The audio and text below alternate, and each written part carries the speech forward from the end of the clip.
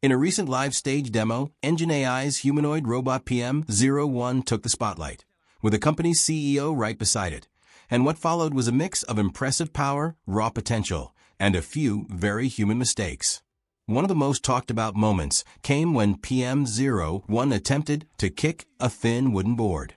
The first kick was undeniably powerful. The board snapped cleanly, but the robot immediately lost its balance and fell flat on the stage, completely motionless. For a few seconds, the audience wasn't sure what would happen next. Then, PM-01 stood back up on its own. That single recovery moment arguably said more about EngineAI's progress than the fall itself. Now, before we go deeper, if you enjoy honest, technical breakdowns of real humanoid robots, consider subscribing. No hype, just real analysis. Back to the demo. EngineAI then showcased a striking sequence where the CEO and the robot threw punches toward each other. Visually, the punches looked fast, strong, and clean. The mechanical execution was solid. But there was an issue. The punches weren't calculated against a real moving target. They missed every time. Instead of reacting dynamically to the human's position, the robot appeared to punch into open space, suggesting delayed perception, limited real-time tracking, or conservative safety constraints. So while the power was there, the intelligence behind the motion still felt early stage. The kicking demo continued. On the next two attempts, PM-01 failed to hit the wooden sheet entirely, either due to miscalculation, balance correction, or spatial error. But on the third attempt, everything clicked.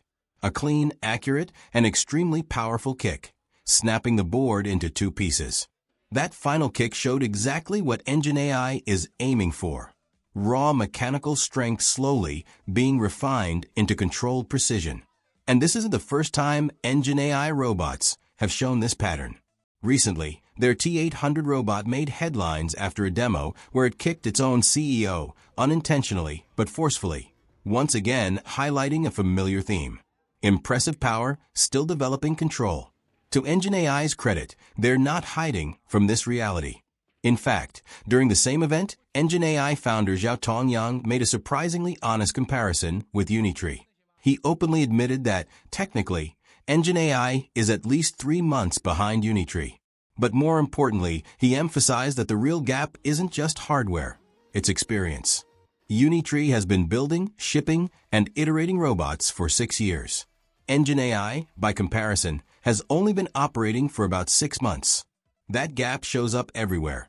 Motion refinement, stability, perception tuning, and most critically, commercialization. Zhao estimates EngineAI is at least 1 full year behind Unitree in bringing robots to market at scale. The numbers reflect that difference. EngineAI is currently valued at 4.5 billion renminbi, roughly $621 million.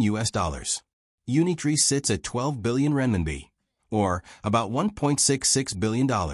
And even Zhao admits Unitree may actually be worth more. So why is Unitree dominant right now? Because their robots don't just move powerfully, they move consistently. They recover faster, calculate strikes better, maintain balance under stress, and most importantly, they've been tested repeatedly outside of controlled stage demos.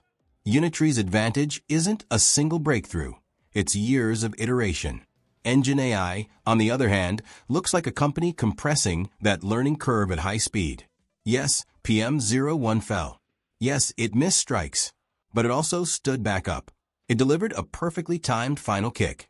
And its creators were honest about where they stand. That combination, transparency, ambition, and visible progress, is exactly how challengers are built. The gap is real. But so is the momentum.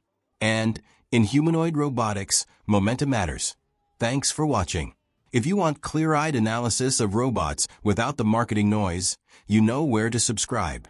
I'll see you in the next one.